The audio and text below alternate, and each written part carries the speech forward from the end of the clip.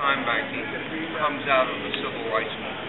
And my work, first frankly, as in the civil rights movement, my late wife was African American, and our marriage was taboo because we got married before Brown versus the board. Then I was a speechwriter for Robert Kennedy when he was Attorney General, and I was heavily involved in the struggles around the 1964 Act, and then unilaterally to his brother-in-law, Sergeant Shriver, and I and my late wife started a services program there. So I'm used to fighting, and I'm used to getting into fights. And then we started a law school to train people how to fight these fights, and we required all the law students to live with the clients for the first 6 weeks, because otherwise they wouldn't know, and they would think exams and paper deadlines were more important than clients. And it occurred to me that we were winning battles, but when Reagan came in, we were losing the war. We were winning some good court battles, and I thought, how do we begin to change things? And I thought, how do we begin to define all of the people whom we're helping, who have been victims of injustice, we represent? How do we begin to empower them to redefine themselves not as victims, but as contributors, as people who have something special to offer that we can respect? And I'm talking about children, I'm talking about teenagers, I'm talking about elderly, I'm talking about disabled, I'm talking about people on public assistance, I'm talking about all those who have been the victims of isms, whether it's women or racism or any of the other isms we're dealing with now around same-sex marriage. You name it, there are lots of isms, but and how do we begin to affirm their value? Not how they're different from us, but how they can contribute to the world we want. And so, frankly, I had just had, in 1980, I had had a heart attack that blew away 60% of my heart, according to the enzyme tests. And I was getting good care, but I realized for me to be alive, I wanted to make a difference in somebody. For me, being alive was making a difference in somebody else's life.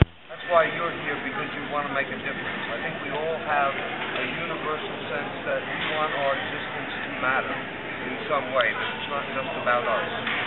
And so that got me asking, well, we have all these people whom we were putting on the scrap heap because there was a recession there, we were declaring them useless, and all of these unmet needs, and I thought, why can't we invent a new kind of money that would do that?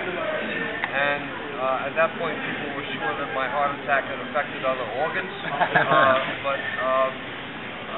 so I went about it, and I thought, well, this is, and sort of, most of you may have heard of babysitting pools, where you put in an hour babysitting for somebody else, you get somebody else in that babysitting pool, needs some help. And I thought, this is so simple, and my son said, you better go to the London School of Economics, because you don't know any economics, Dad.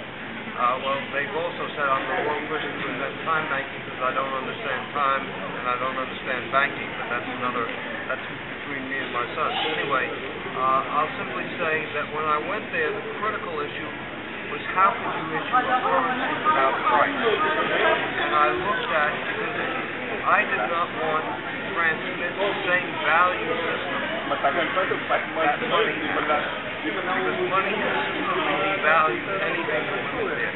That was so starkly apparent. We're talking now in the 70s and 80s. And the battles over comparable were then going on. And I came to understand that there are two kinds of value, and this is what made it theoretically possible as I debated it. There's the value that, let's say, that we all, even economists, see teachers take lower pay because of the psychic value they get of feeling they're doing something important. They could earn more in the market doing other things. So there's an intrinsic value, your sense of self-worth is affirmed, and then there's the extrinsic value of what you can buy with it. Well, the currency that I developed was a currency that said, I want to affirm the intrinsic value of what it feels like to be a human being who matters to other human beings in a way that I can look at and say, I've earned 100 time credits making a difference in other people's lives. Now you've got to understand what price does. Price does exactly the opposite. Price values what is scarce. So if it's scarce, it's valuable. If it's abundant, it's cheaper. If it's really abundant, it's worthless, which means that everything that brings us here is worthless. Everything that our desires to make a difference in the world, no market value. Nobody is paying you minimum wage or higher for the work that you're doing coming here. Nobody is paying you if you listen to a lonely person share their problems. Nobody is paying you if you mentor a kid who needs help with homework. Nobody is paying you if you give a ride to the airport to somebody out of caring. Nobody paid the people to do the sit-ins in the civil rights movement, to protest apartheid, to try and campaign for endangered species, or to try and deal with the carbon footprint we leave. In other words, the work that the market does not value is caring work, mentoring work, civic engagement, social justice work, environmental work, and the preservation of cultural traditions. Those only happen to be the things that undergird civilization and that have enabled the species to survive and evolve. But we've devalued everything that has enabled us to build the kind of culture and civilization. I thought maybe, just maybe, we ought to start valuing that. You know, Gandhi, I happen to know, was a lawyer, but I don't know how good a lawyer he was. Mother Teresa was a teacher, but I don't know how good a teacher she was. I'm told that Jesus was a carpenter, and I really don't know how good a carpenter he was. And frankly, I really don't care, because the things we care about, we don't value. You're here because you value something that's not about market price. And so what time banking is about saying, how do we begin to create a currency that not only values, but that begins to tap the vast capacity of people here in community. Now, I'm going to simply say that there is somebody here who knows how to do shopping. Somebody here knows how to do nails, or hair, or wallpaper, or change tires, or just do favors for people, or clean up trash, or do some community gardening. The kinds of things we need to rebuild community are critical. But we live as strangers, and we don't know, and now the message is, don't trust a stranger. And the message that the right wing particularly preaches is, be afraid. Be afraid, and it's all about fear. So look at what the GDP now represents. It represents monetary transactions. So the more prisons we build, that's growth. The more we put people in nursing homes, that's growth.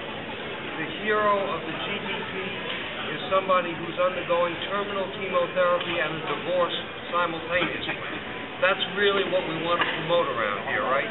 So all I'm saying is that when I invented time banking, I thought we need to do something that values what we all can do. Now, I also looked at the fact, frankly, that it takes money to run a time bank, because somebody who's a coordinator has the unfortunate habit of needing to eat. Now, we haven't yet found the species that doesn't. So until we do, we've got to understand that it's like that building new kinds of social institutions can be done, I'm saying, like a social Prius.